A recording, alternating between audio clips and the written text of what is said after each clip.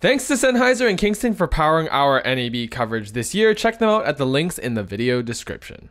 So many of you know the mainstream camera brands like Canon, Sony, and Panasonic. You may not have heard of a little company called Kinefinity. They're a Chinese camera brand manufacturer that is up till now focused on making high quality raw cameras on a budget.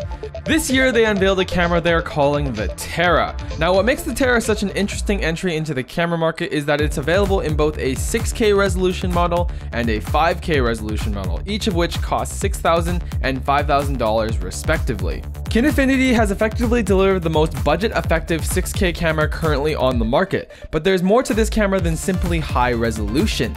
The 6K sensor is drawing from Kinefinity's previous Kinemax 6K camera, but delivering it in a small form factor that solo camera operators like myself love. Both models of the Terra will support standard 2.5-inch SSDs, and while Kinefinity will sell their own, you have the option of using fast third-party SSDs as well. The 5K model of the Terra will support both a rolling shutter and a global shutter simultaneously, giving you an option to choose between each mode depending on your shooting situation. While this does affect your dynamic range on the camera, the rolling shutter mode will have 15 stops of dynamic range and the global shutter will have 13 stops of dynamic range, both very respectable numbers for any camera on the market.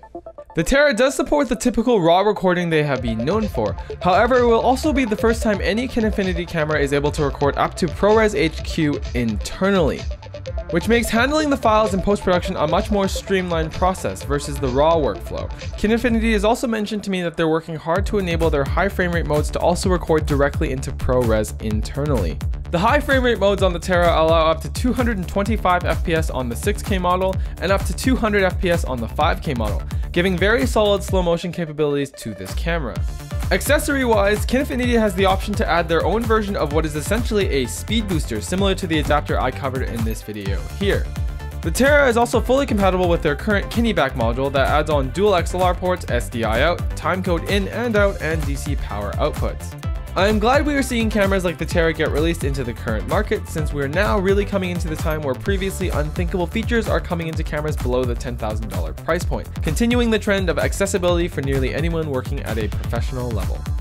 Thanks again to Sennheiser for sending us to NAB this year. Make sure to check out all of their new stuff for NAB in the links in the video description.